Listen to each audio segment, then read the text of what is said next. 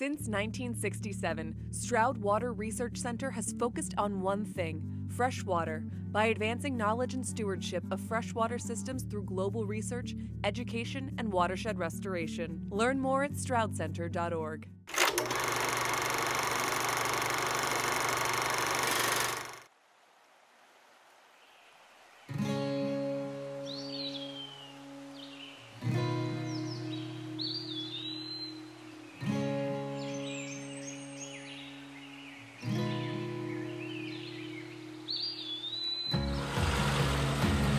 Morning, Arthur.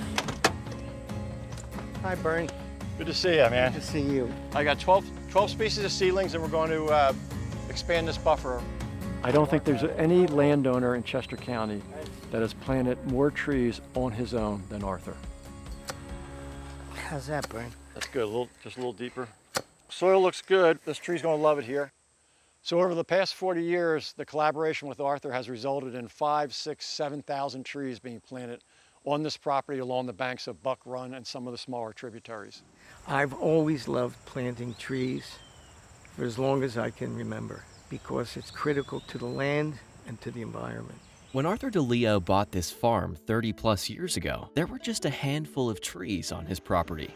The sycamore was here, and it's just the inspiration for planting more trees, protecting the banks, protecting the streams. One of the many reasons that Arthur started planting trees along the eroded banks of his unhealthy waterways was the hope of restoring and protecting the streams on his property, and in turn, everything else downstream.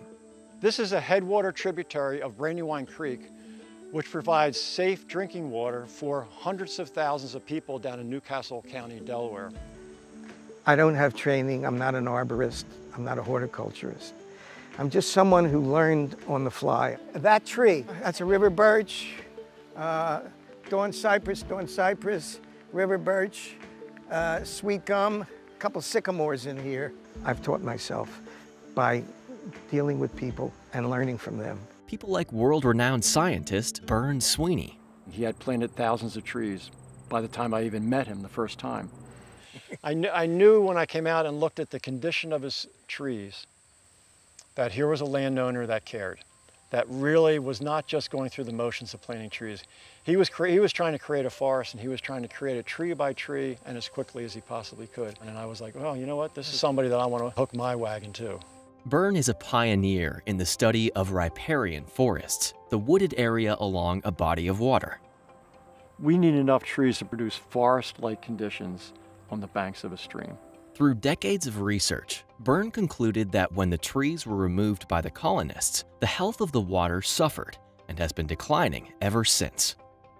So without a buffer of trees along a stream or river, almost anything that is unnatural and is being used in the watershed will flow almost directly into the stream, unprocessed, unneutralized, unmitigated. The roots of the trees work to filter out nutrients, pesticides, and other sediment from the land and prevent them from entering the water. They also stabilize the banks and prevent erosion.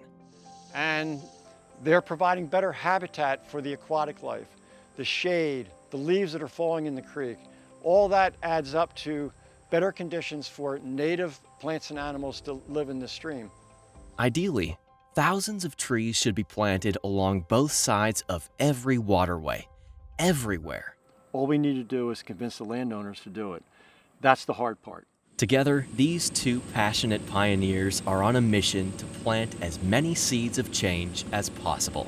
I could get a grant to add some trees. It could be on the other side if you wanted to, but add some trees down in here.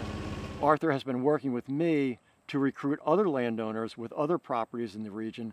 Having one enthusiastic landowner like Arthur is worth a lot more than I could ever do with all my lectures and data.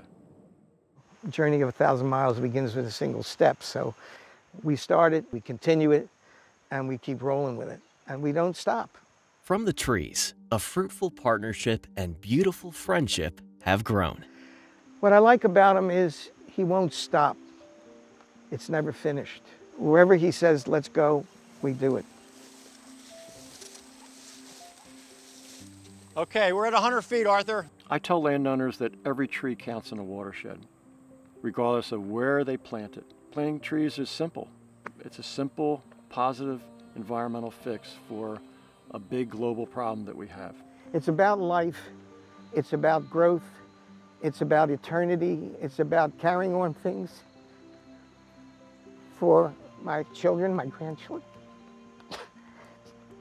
It's wonderful. I love Arthur.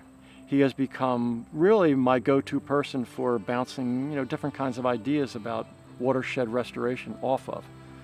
He's a good guy. My goal personally is that someday, regardless of where you're at in the United States, you stand on the banks of the streams and you look up, you will see a forest canopy and you will not see blue sky. That's my goal.